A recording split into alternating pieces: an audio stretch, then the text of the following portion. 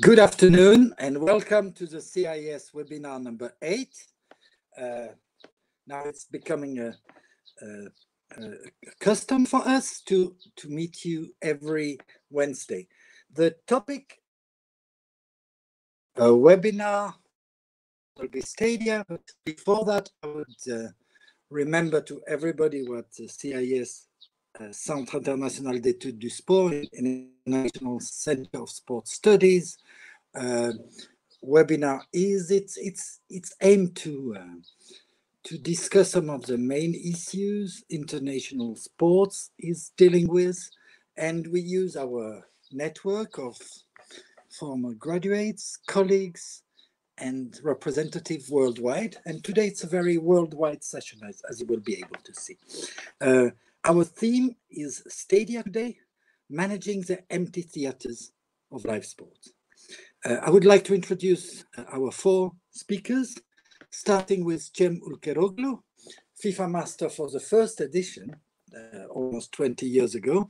Cem is in Istanbul, in Turkey. What time is it in Istanbul? 2:30 in the afternoon? 2:30, yes. Cem was for many years in charge of the Turkish Football Federation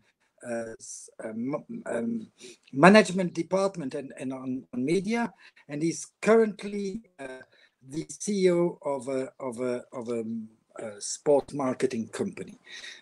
Welcome, Cem, and I hope to see you that we have a fruitful discussion with you. Thank you. It's great to see you, and thanks for inviting me. Yeah.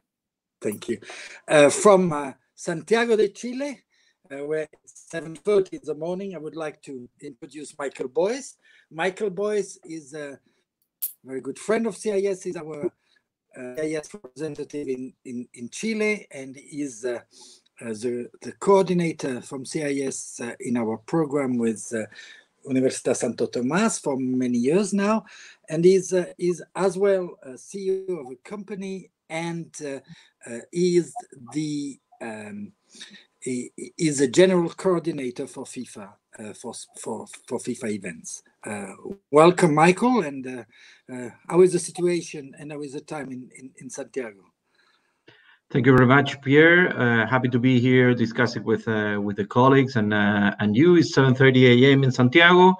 We're in lockdown, full lockdown as almost everybody, and just like 6 weeks behind Europe in the process of this pandemic. Thank you, Michael. Now let's move. Still in winter, but another part of the world. Let's move to Cape Town in South Africa. With Max Grünewald. Max is the CEO of Cape Town FC, former alumni of the CIES network. He did his diploma at Nelson Mandela University in Cape Town, and he did a very nice final project on stadiums, actually. How are you, Max, and how is the situation in Cape Town? Thanks for having me, Pierre. It's always nice to connect with you, and to welcome to everyone watching. The situation in Cape Town is that we are currently in lockdown since the 27th of March already, so that is roughly 9 weeks.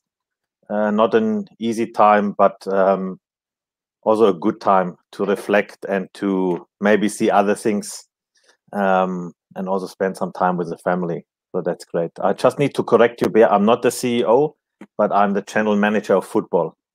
Oh, sorry, the general manager of football. I don't just for the protocol to have this correct. Absolutely, I don't want to create any problem in your company. Our last guest for today, well, it's already evening for him, is Doojin, who did the FIFA master at the 17th edition. Hi, Doojin, who is meeting us from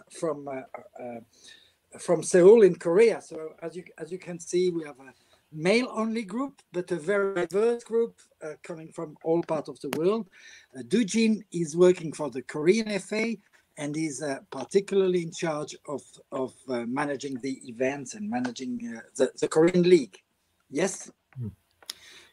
Well, how are you, Doojin, and how is the situation in Seoul? Hello, everyone. Thank you for having me on this.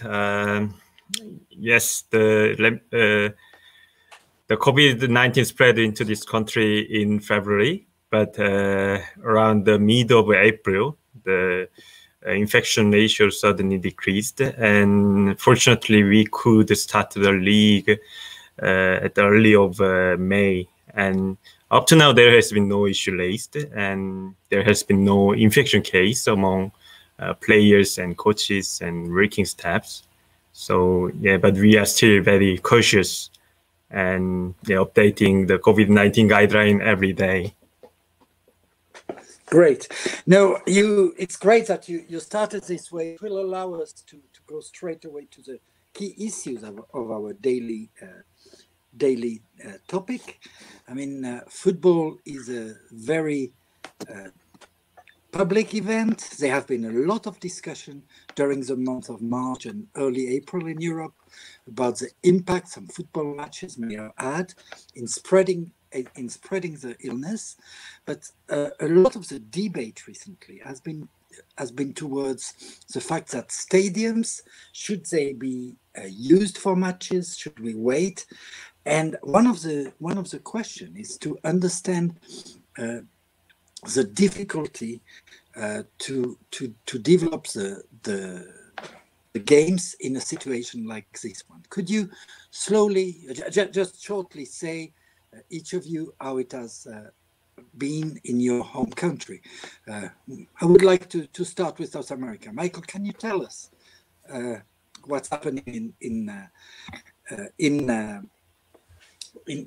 Chile and what is expected at the moment? Well, actually, the situation in Chile is more or less the same in the rest of South America.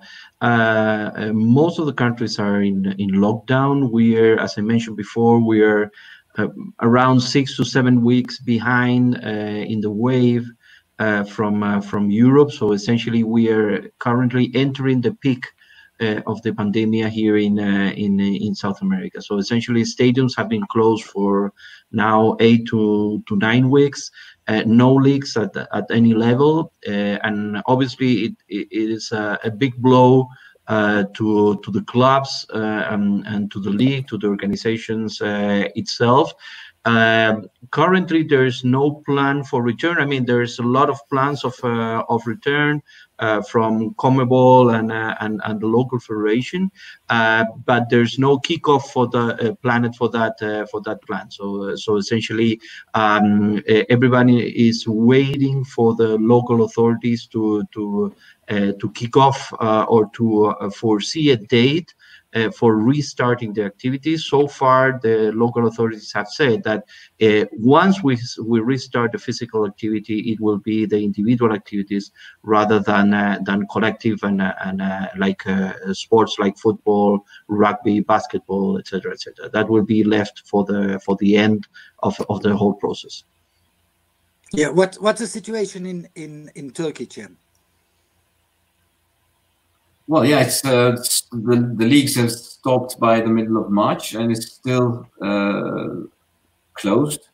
And the plan is that the leagues will be restarting on the 12th of June. And tomorrow the federation will be having a meeting with all the clubs again, just to see whether everything is going well according to the plan, etc. And we're expecting it to start at 12th of June.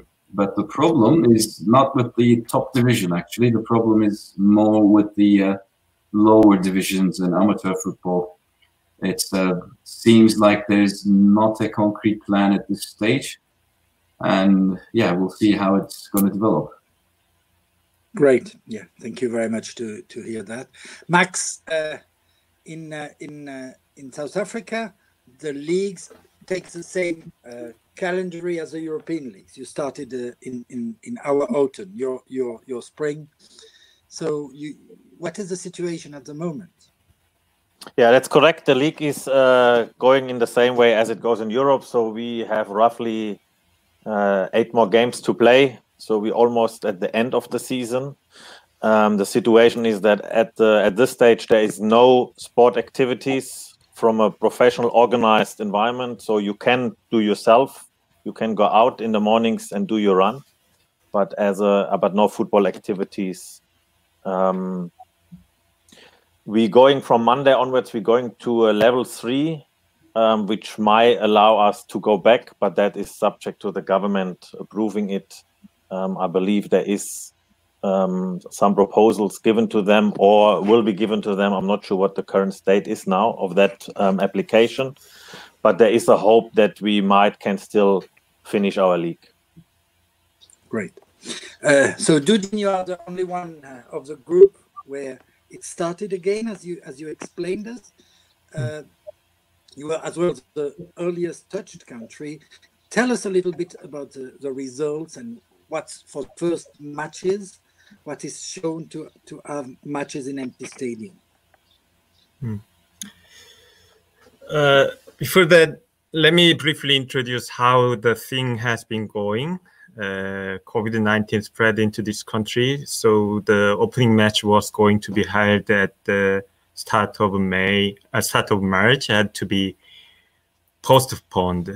Fortunately, the number of COVID-19 cases significantly decreased in the middle of April, and the K-League decided to start the new season based on deep discussion with the medical expert group and the government. Up to now, we finished the third round of a total 27 rounds without spectator. Yeah, there has been no issue raised.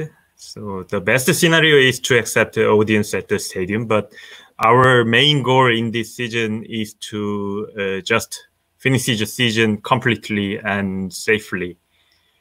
So yeah, now we keep communication with the medical experts group and the government still. Great. So it's what is interesting when we prepared this meeting, this webinar, you explained us that there is as well a slight possibility to accept some public before the end of the season. A remote possibility, but it's still possible. Is it? Am I right when I say that?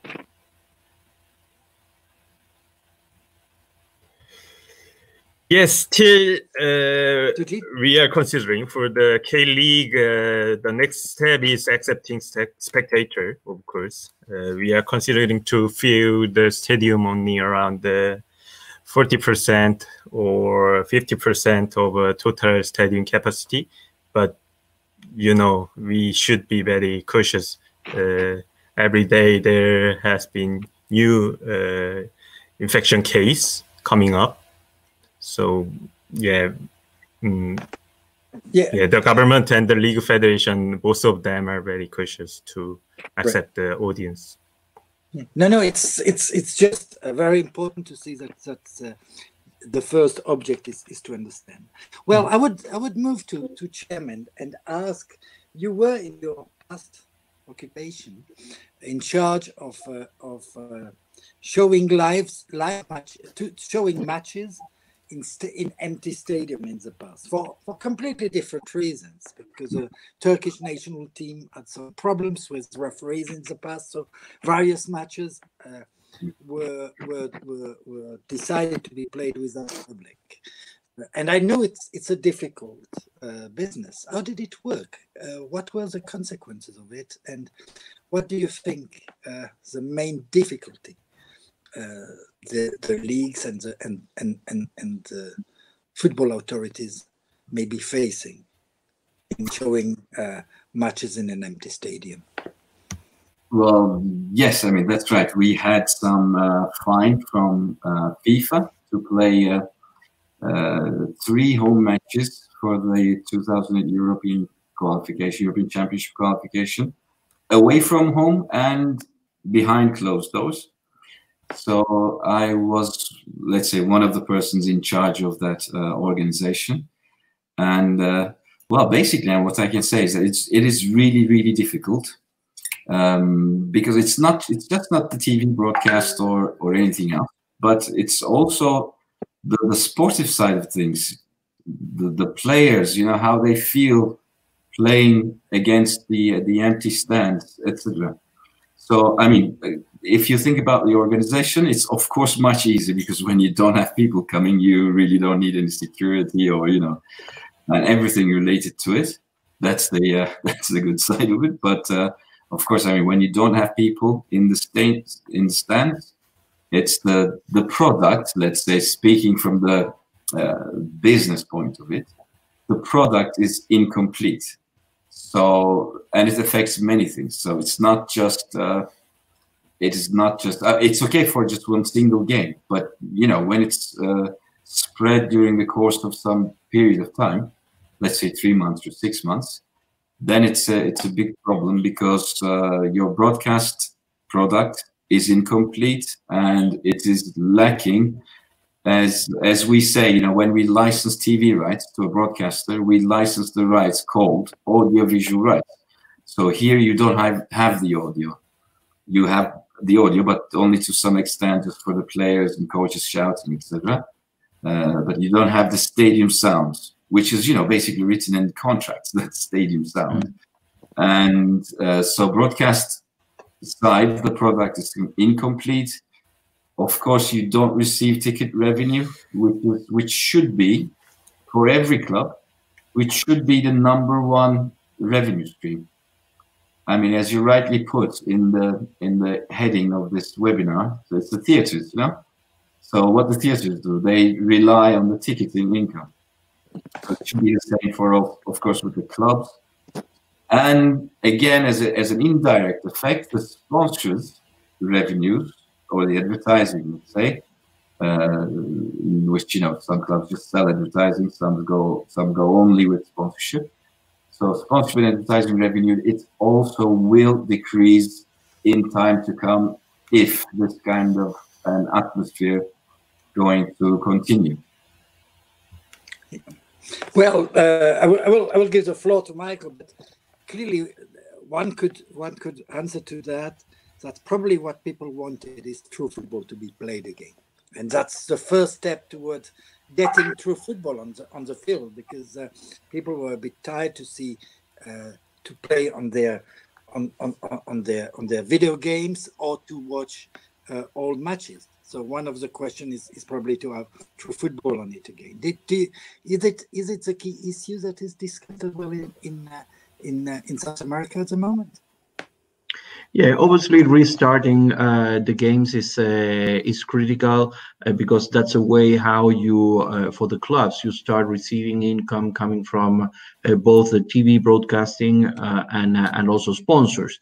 Once you restart, the ball will start being played again, and that's the first step.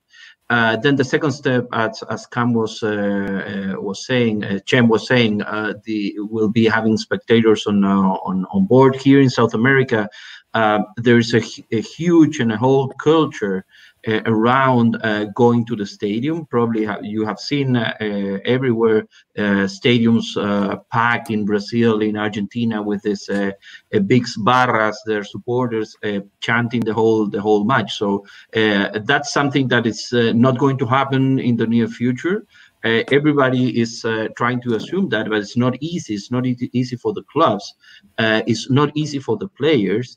It's not easy for TV, because the product is going to be completely different. We've seen that on TV already with Bundesliga or other leagues that have been in play. And there's a side effect on this that will be long lasting.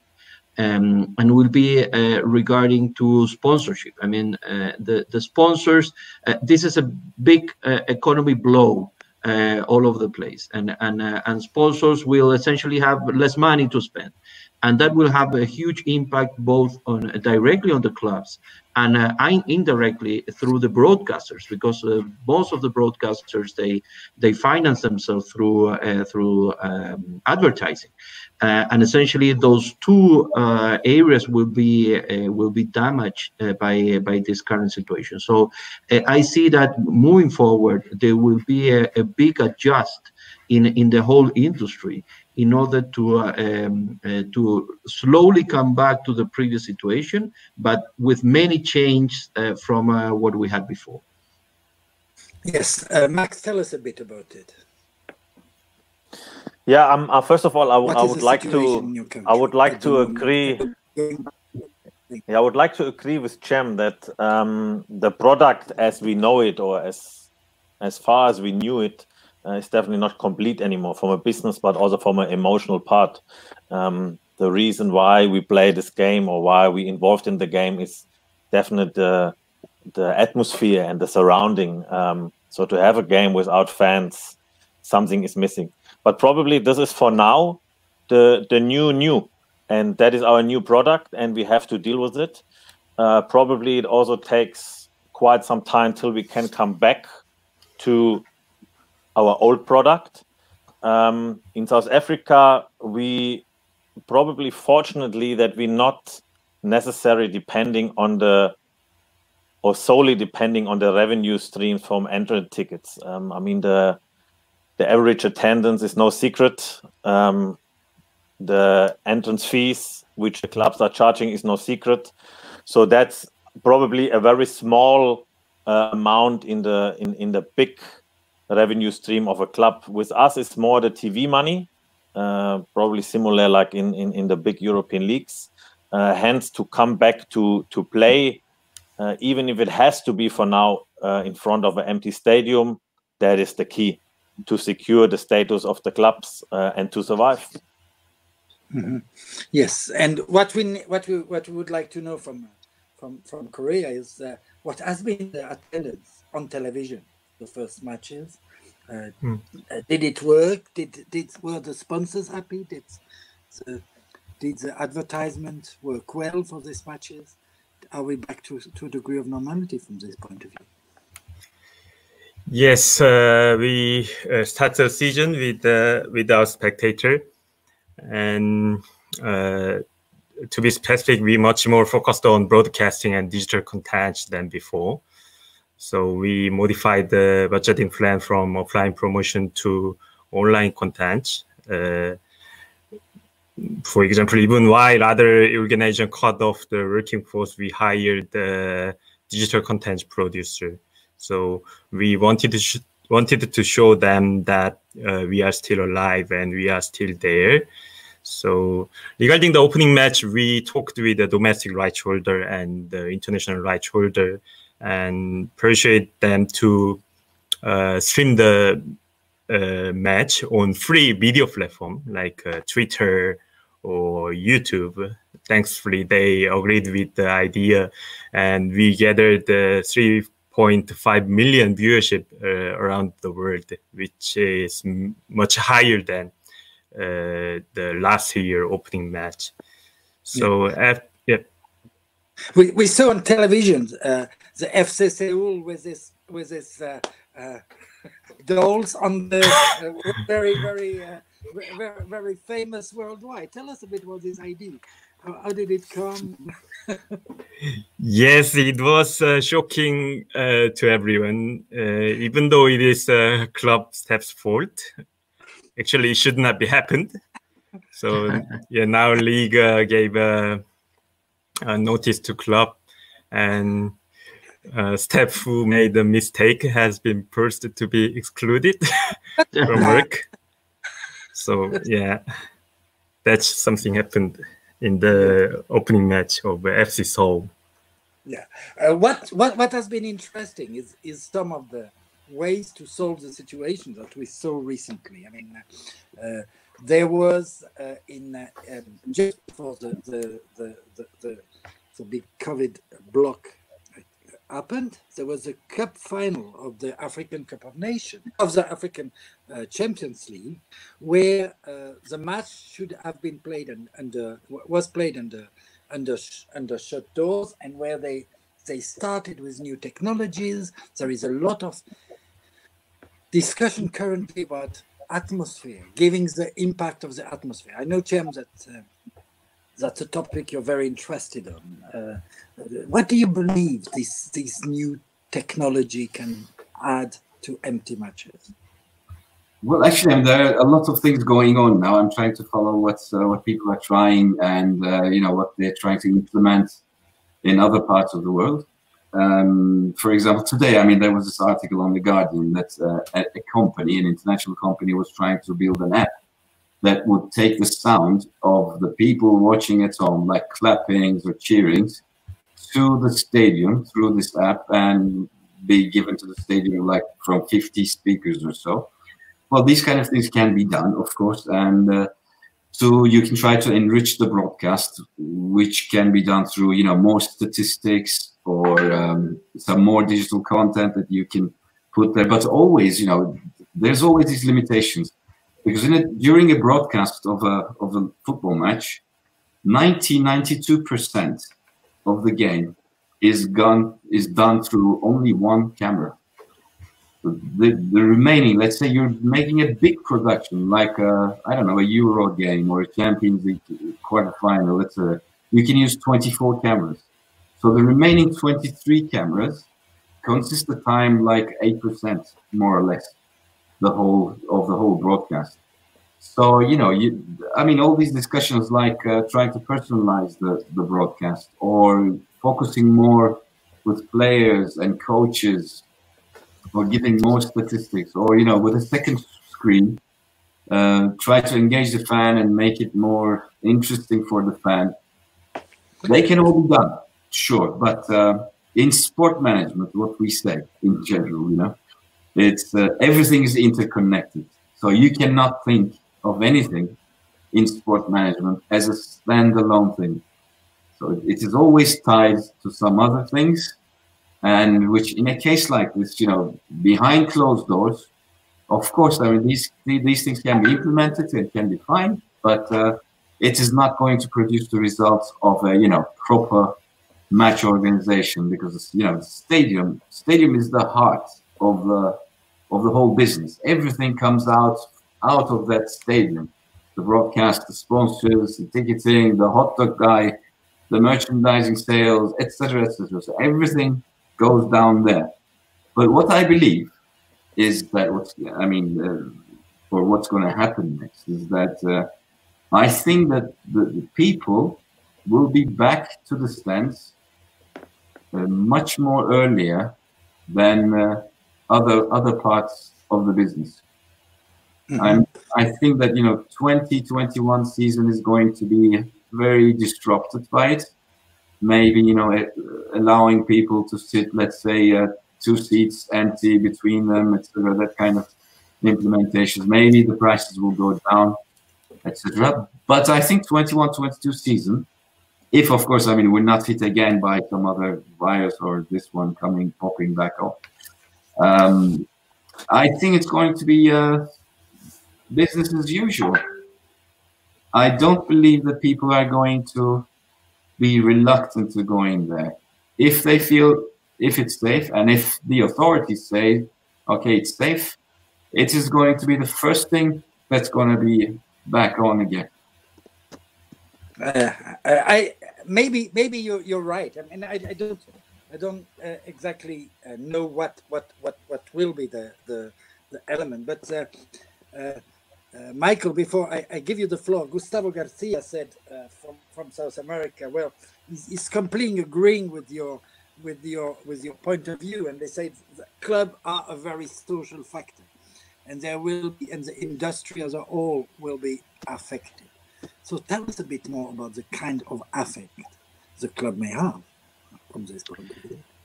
Yeah, I mean, I'm a little less optimistic than Cem. I think that this disruption will have an impact, a long-lasting impact in the whole game, especially here in South America. I mean, here in South America, like in Africa or some other countries, it's hard to organize people. It's hard to organize people when they are together, and that's part of the problem that we still have in the stadiums with regards of security, safety, etc., etc. But I want to give also some other elements that we were facing here in South America before entering this crisis. There were social uprisings all over the place. and here in Chile, in Brazil, it happened just before the World Cup in 2014. You had it in Ecuador, Colombia, etc., etc. So that was a context only 6 months or a couple of years before this, and the stadium was part of how people was expressing themselves. Was a theater actually for the expression and participation from the people. So once we come back, we need to understand that here in South America, the context was not okay. We're going back to football, but we're going back to football and to discuss some other things where football or the football environment, the football culture was also part of it. So that will be part of the equation. I think that people, at least at the beginning, they will be a little reluctant to go to places where a lot of people will be gathering. I mean, there here in Chile, at least, I've received a couple of studies from companies that they are saying that the long-lasting effect will be probably around 15% on people going into commercial malls, into shopping centers, into cinemas, and that will be like the new base. The new base will be 15% less people coming into places where people gather together. So again, Chem, I'm sorry, but I'm not that optimistic. Hopefully, we get back to a situation that you mentioned, but I think it will take a lot of time. Yeah, we have a question from Stanislav Stipkov, who will be a FIFA Master student for the next edition, and Stanislav was asking, particularly Doojin, what's the situation with the other leagues? What is the situation in other sports? Has there been an agreement between or discussion between the various sports to have a national attitude for sports, or has every league worked differently? And we may ask in the others as well about this specific issue. It is not just a top professional league, including all amateur league. They resumed around the early of May, because government gave a sign to go around the mid of April. So baseball started around the same moment as football.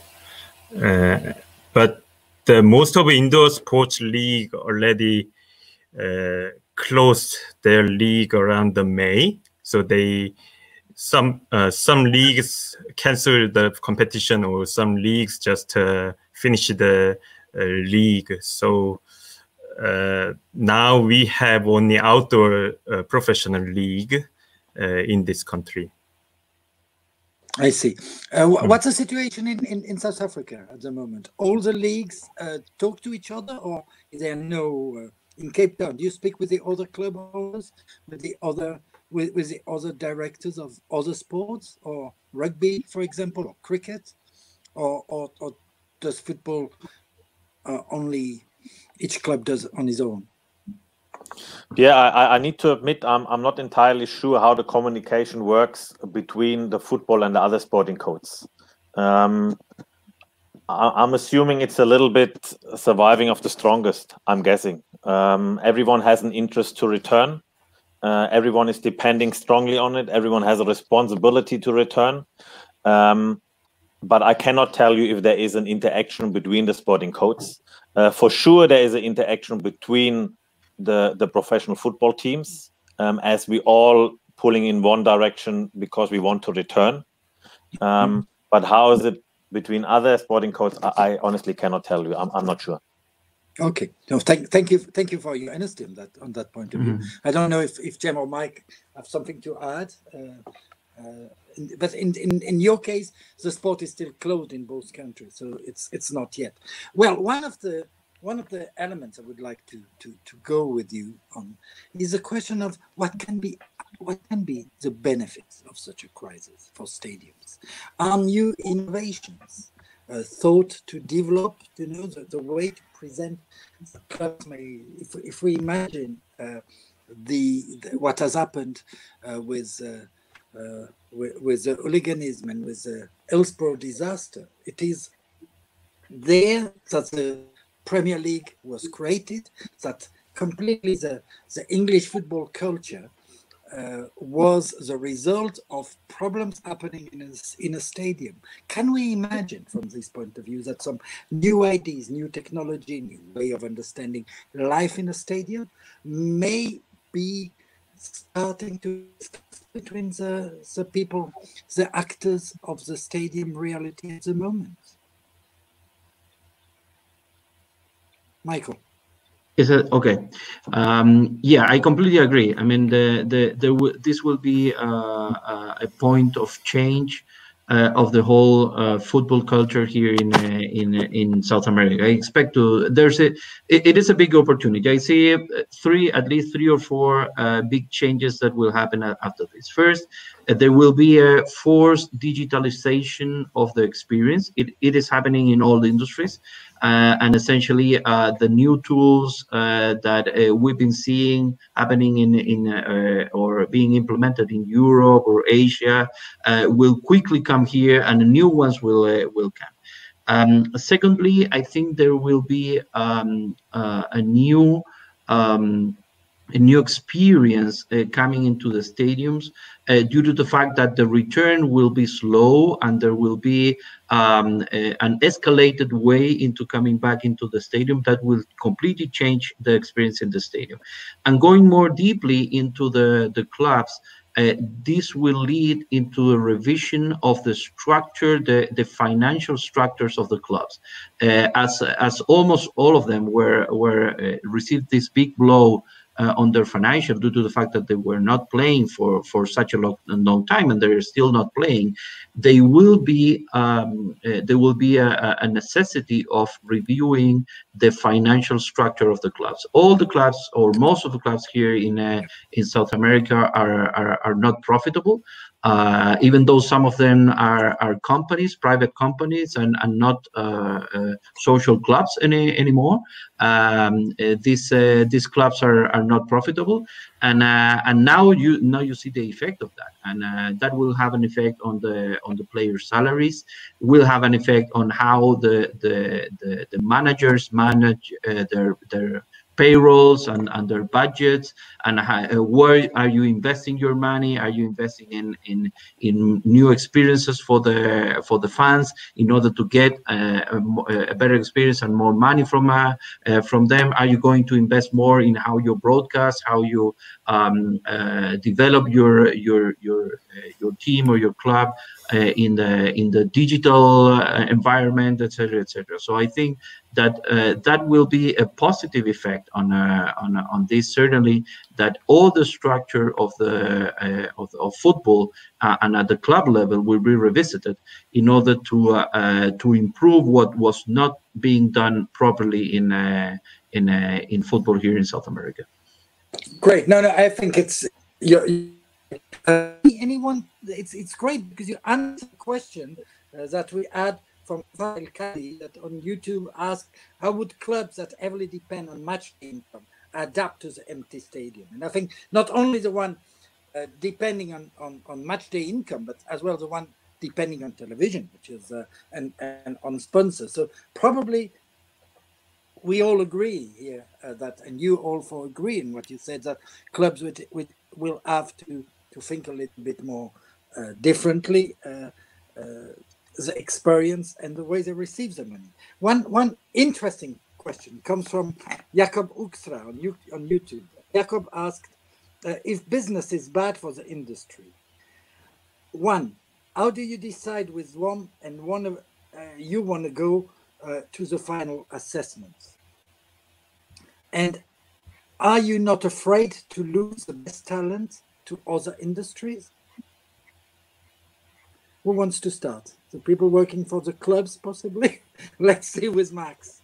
Are you not just that the people may leave football? I'm still trying to understand the first part of the question with the final assessment, but the second part, look, I wouldn't be too concerned to lose someone to other industry, because every industry is in the same boat. So I wouldn't know to which industry they should go. If you can't play football, it will be unlikely that you play cricket or rugby. I'm guessing. So where to go? And on the other hand, also if you have a very talented, I mean, we're talking about professional players, and it's not very common or often that you have a very talented football player who will also be then a talented professional rugby player or a tennis player. Yes, there might be the one and another, but it's not really common. So if you have your talent in football, for example, then I think that's where your family is, that's where your home is, that's where you should express your skill and live it. So I'm not really concerned to lose our best talent to another industry. Great. Yeah, and you're right. And Jakub in his question apparently added one point. What about the staff roles inside the clubs? Are you thinking to change the organigram? Are you imagining to redistribute the position inside the clubs, inside the leagues, inside the federation, based on the new kind of relation you have inside stadiums and inside the relation with the media? Who wants to start? Maybe Doojin, you were starting to talk about it a bit. The sound is a little bit disconnected. Oh, okay. So, the question still by Jakub was, what about the redeployment of the jobs inside the clubs and the federation? Based on the crisis, are some of the positions to be changed by others? Yes, for sure. Now I'm in charge of promotion and broadcasting side, which became much more importantly thought than before. So we changed the budget from offline promotion to the online promotion, and we add on some video content producer more than before. So as Sam said, as Michael said, the maybe ticket sales revenue will be decreased after COVID-19, which means that we should recoup the revenue from broadcasting side or sponsorship. So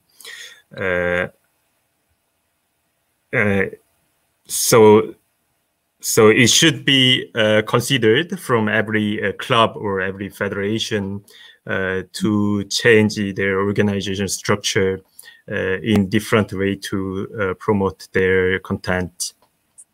Yeah.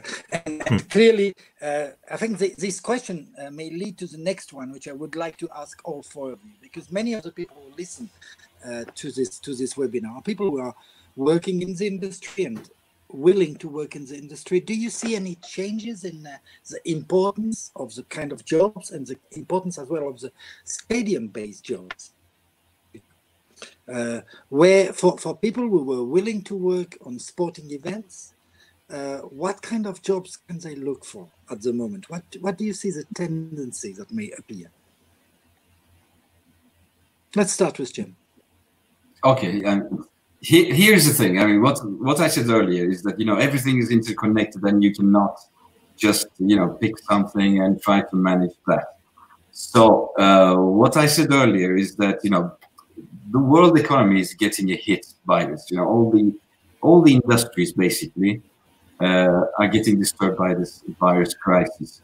So why I think that the people are going to go back to the stadiums earlier than other revenues that is being generated for sports like broadcast or sponsors or advertising, etc.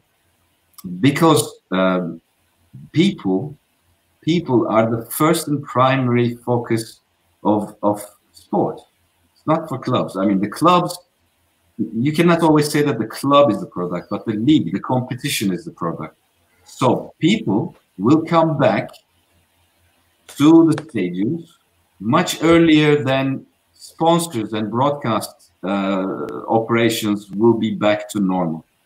You see that's what I mean, and that means that sport, basically, they have to take everything in their own hands. Meaning, like, you know, for many years, sport has outsourced its rights and its capabilities to other industries, to other industry players that were better in just carrying out the tasks. So now football, or let's say any other sport, is going to take all the matters in hand. Like, for example, broadcasting. The technology is developing, and it's, you know, getting better every day. And the advantage, for example, that this coronavirus stuff has given to the industry is the home entertainment. You know, so people stay at home and they looked for other ways how they can you know, entertain themselves, etc. So let's say football. I mean, it's true for any other sport, but let's go with football. So, you know, with football, they are giving their rights now to other companies who then going to sell these subscriptions to people. So these companies, like the media companies or the sponsors, it can be from tire industry, or it can be from I don't know, beverage industry, etc. They are all hit by this crisis. So the money that they have, or the money that they're willing to allocate to sport as a sponsor, or as a communication tool, is going to come back much later than the sport fan itself. Yeah. So when we think the situation like that, I mean, what the previous question, what Jacob asked was the talent. The talent was meaning, actually, that's what I understand, is the management people. It's not the players. So of course, I mean, people who are talented people working in the industry, let's say in the sponsorship activation people, when this sponsor money comes back, let's say 3 years or 5 years later, gets back to normal, then these people, these talented people, will have to change industries, of course. So what football needs to do, or let's say sport, I mean, in general, sport needs to do, is to take the matters in their own hands and deal with all the business issues as they deal with their team management, or, you know, with player transfers. They never care about these operations as equal as the player transfer, or, you know, dealing with what's going on the pitch. I know that's a point you argumented for a long time, and that it is important that to have in-house made business and not only looking from outside. That's exactly, and this changes the whole organization planning. I mean, now, of course, I mean, every day, every week, every month, they are doing more in-house than ever before. But still, it's not enough. Not enough. So, you know, I get your point. So more in-house job is what is required for the future. Michael, yeah, correct. Yeah, Michael, what would you say are the opportunities? What should be done? I think that the key word here is innovation. I think that there will be a huge reshuffle in the whole entertainment and leisure industry, to put it on the broader picture. And there will be a huge competition after this whole situation in between this the participants in this industry to see who reacts better to the new situation, to the new picture. So essentially, they're the ones that are more flexible, that react better to the day after situation. Will be the ones that will gain a lot of ground in this race. I think that the competition is will not be in between clubs or in between one sport or another one. You need to think about how people will be spending their time, where will they be spending their time, and the ones that put themselves in that situation and understand better how the behavior of the people will change after this, will be in a better position to gain a lot of ground and to become the new leader. Football has been a leader for 100 years now. but it's not a given that moving forward, the football that we have known up to now will remain a leader. Maybe it will be another sport. Maybe it will be an e-sport. Maybe it will be another activity for the people. So that's something that we need to take into consideration. The behavior of the people will change, so the behavior of the organizations should also change. Pierre, you're silent. You're mute now. Sorry, Max. I know that in the past you were very interested to promote innovation in stadiums. Do you think clubs? Do you think potential investors may be more interested to innovation? Let's say new technologies in energy saving, in being people friendly. Do you think that may have a new interest as well in the future of the stadiums? Pierre, to be honest with you, I think this should be in general our target and our goal, to be more innovative, to use technology which we have today, which we didn't have before, to make it more, let's call it fan friendly, customer friendly, energy saving. All of this we should do anyways, irrespective of the current crisis. So the current crisis maybe pushes it a little bit forward and lets us think a little bit quicker than we would anyways should do or would do. In my personal opinion, I'm a little bit more optimistic, even though I appreciate the nice elaboration from Michael. I sincerely believe that latest when a vaccine is there, which how long can that take? A year? 1.5 years, 2 years? I'm not sure. I'm not a doctor or a pharmaceutical specialist, but the latest when the vaccine is there, we will 100% sure go back to the normal.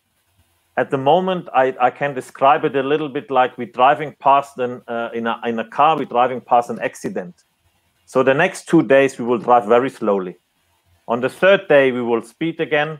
And on the fourth day, we going without the seatbelt.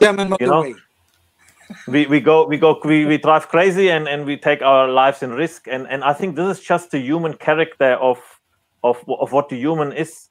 So we put it in our brains, but we also forget and we move on. So I'm a little bit more optimistic, and I'm on the same page as Jem, that we will go back to our old product, to our old normal, if I may call it like this, but that doesn't take away that we should still be showing initiative to introduce new innovations. Order your stadium drink to your seat, make it contactless. You don't have to stand in a queue anymore and keep social distance. Whatever you name it, just convenience, and let's make use of that. Great. No, it's absolutely interesting. Doojin, the first experience you have from being back from this point of view, what are the new jobs and the new innovation that must come out?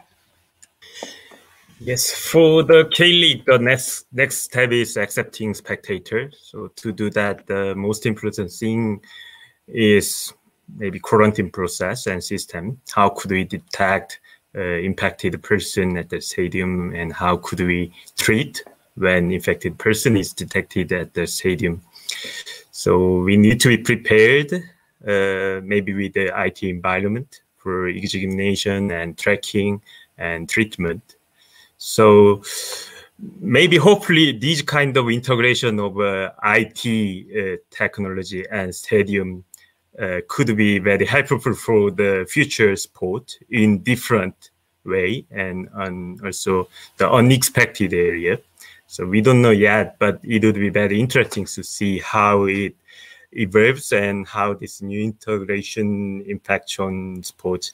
In my opinion, in the long term, the stadium environment will be changed with a cleaner environment and various quarantine system after COVID-19. Maybe without that, maybe people do not want to visit a risky place in which could be infected by other persons. It means that the stadium should provide fans with the experience which makes them feel safe and comfortable to visit the stadium. For example, in order to keep social distancing, maybe the club need to give enough roomy space per fan, not like a current compact space. For example, they need to equip with very clean toilet everywhere, with a hand cleaner everywhere by regulation. In other words, stadium will adopt a comfortable and safe and family-friendly environment, and could lead us to gather more family fans or children fans or female fans as well. So, yeah. I completely agree with you, Doojin. And I think if we look at what happened after the Hillsborough, and when they decided, for example, to get rid of the COP in Anfield Road, people said, no, it's impossible. So people will never accept to sit down in their stadiums in England. They accepted. They saw when there was no choice, and they saw there is innovation, necessity, things change. And I think the innovation with the Premier League started to give more space to women and children. And I think at the moment, the groups that are forgotten in stadiums will become more and more important. And clearly, stadiums have to, and club owners and stadiums will have to focus on other groups of the society that are a bit absent of the stadium. Maybe the elderly people, the children, and the family boxes. And these are elements that are important for the stadiums of the future. Well, I thank you all for really a lot about the very interesting aspect you were touching. I think we came to a conclusion of this webinar. I hope that your nice collaboration will continue, and that we will be able to see the developments internationally. And I would like to introduce next week's webinar that will be on a completely different topic. It will be the empowering women's football for the future and the places of women's football in this crisis. I mean, don't forget that you can contact us and subscribe to the CIES webinars, and it's always a pleasure. Bye, and many thanks to all four of you. Thank you very much. Thank you, Pierre. Thank you, Pierre.